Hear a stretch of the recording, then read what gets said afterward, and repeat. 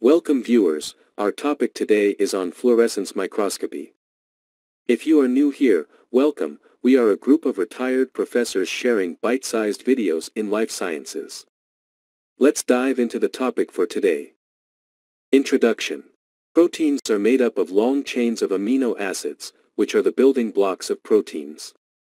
There are 20 different types of amino acids that naturally occur in proteins.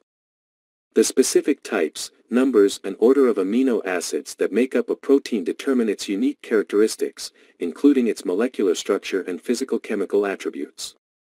This diversity in the amino acid composition is the reason why proteins have different structures and functions.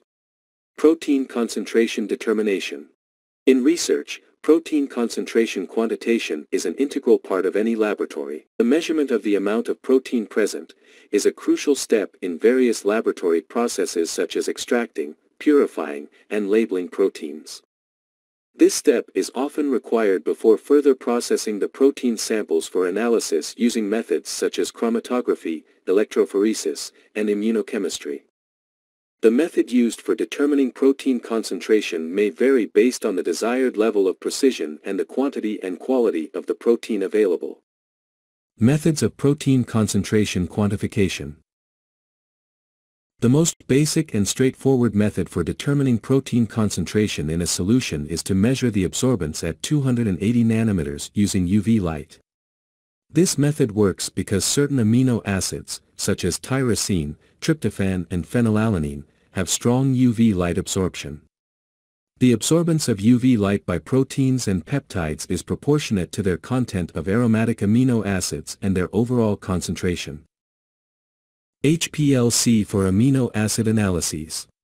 Another method commonly used in amino acid analysis by HPLC is to label all primary amines, such as the N-terminus and side chain of lysine residues, with a colored or fluorescent dye, such as ninhydrin or O-phthalaldehyde, OPA. However, both the UV absorption method and HPLC reagent approaches have limitations that make them impractical for use with typical protein samples in proteomics workflows.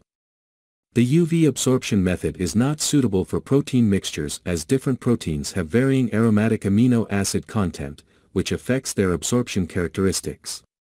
Additionally, any non-protein content that absorbs UV light will interfere with measurements. Challenges in protein analyses. Thus far, we can see that the analyses of proteins can appear quite complicated, right? To overcome these disadvantages, several colorimetric and fluorescent, reagent-based protein assay techniques have been developed that are used by nearly every laboratory involved in protein research. Approach towards protein concentration determination. When measuring protein concentration, a sample of the protein is mixed with a reagent that causes a color change or increased fluorescence in proportion to the amount of protein present. The protein concentration is determined by comparing the intensity of the color change or fluorescence to a standard curve, which is created using known concentrations of a purified reference protein. The standard curve is used as a reference to measure the protein concentration of unknown samples. Types of protein assay techniques. First, let us explain the four common types of protein assay techniques. They are UV absorption, biuret methods, colorimetric dye-based methods and fluorescent dye methods. UV absorption. Starting with UV absorption, it has the benefits of being simple and doesn't require any assay reagents. However, with UV absorption, it is highly error-prone with protein mixtures or complex samples, e.g. cell lysates. This leaves us with the three other methods. Biuret assay. Up next, we have the biuret approach, which has its principles with protein copper chelation, and the analyses is based on the secondary detection of reduced copper.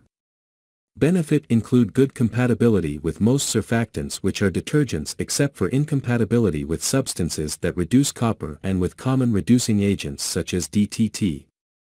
Thus, if DTT is applied in upstream protein preparation, then we will not be able to use the biuret method. Colorimetric assay. The next approach, which is colorimetric dye-based method, has the principle based on protein dye binding in direct detection of the color change. It has incompatibility with surfactants or detergents and exhibits high protein variation when compared to copper-based assays.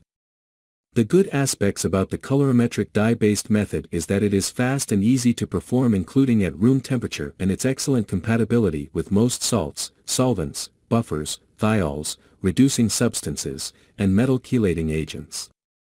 The fluorescent dye methods is based on protein dye binding and direct detection of increase in fluorescence associated with the bound dye, and this approach requires specialized equipment such as a fluorescent plate reader or equivalent. This approach is considered the best of the four methods that we have discussed. Key considerations: having excellent sensitivity, requiring less protein sample for quantitation makes it part of a common analytic workflow. Moreover, timing is not a critical factor for researchers, so the assays can be adapted for automated handling in high-throughput applications as it is capturing the endpoint fluorescence output. Closing perspectives. The goal is to choose a method that minimizes the need for sample preparation or modification to account for substances that affect the assay. Each method has unique benefits and drawbacks. Since no single reagent can be considered the perfect or superior protein assay method for all situations, most scientists have multiple options for protein assays in their labs. In our future videos, we will be discussing three major protein analysis techniques: protein separation, Western blotting, and protein identification.